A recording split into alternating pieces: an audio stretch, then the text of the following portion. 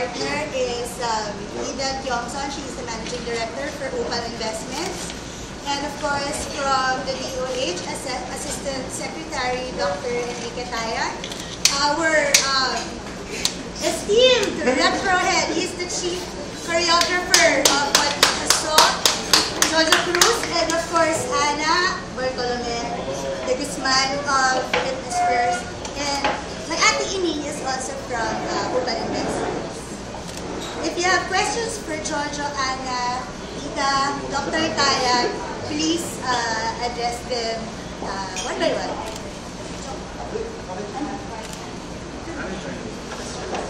First question po, if you want interviews, you can interview. Okay. First of all, magandang gabi po sa inyong lahat. We are very happy here at the Greenbelt Free Activity Center, where we have just finished the flash mob Dance for Life in cooperation with Fitness First. Thank you, Fitness First. Okay, we organized this in just a few weeks, I remembered, and we never thought that we would go this far despite the rains. This is a clear message from the Department of Health. Non-communicable diseases are becoming the leading causes of death in the country, and we have to reduce the risk factors from non-communicable diseases. Ito ang tobacco smoking, and so we are hoping the Congressman will pass the sin tax on Monday or this week, and that will be a big hurrah for the Filipinos. Second, we want to make sure that you take care of your health by doing exercise. That's why we did the flash mob, Dance for Life, and this is just a start. The Department of Health is making plans that we go nationwide. How about that? Very good. And in a few months' time, we'll do something about nutrition. We're going to launch Pinggang Pinoy kasi kailangan malaman ng mga tao anong dapat kinakain nila, anong dapat nasa pinggan. And of course, let's hear a word from Fitness First, our partner here for Dance for Life. Thank you, Doc.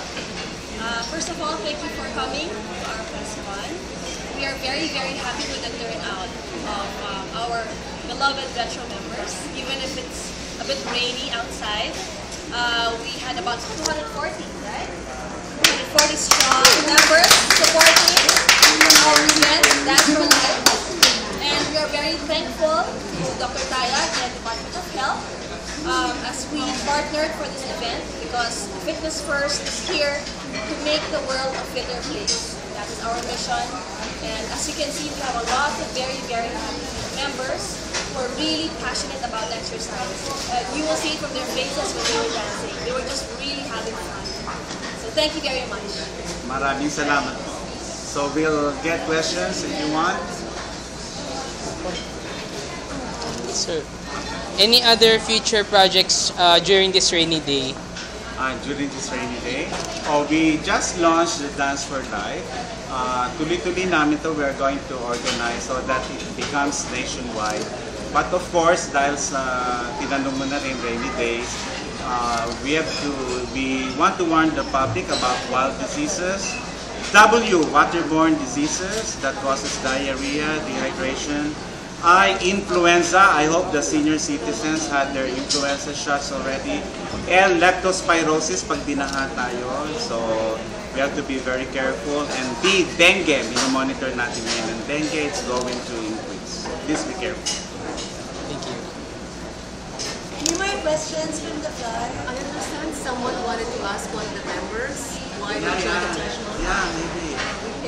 Yeah. Someone wanted to ask why, members' point of view, why you joined the national. Something new, and we all love to dance, and it's a good way to exercise and be fit in a modern way. Thanks to The retro way, fitness. thanks to fitness.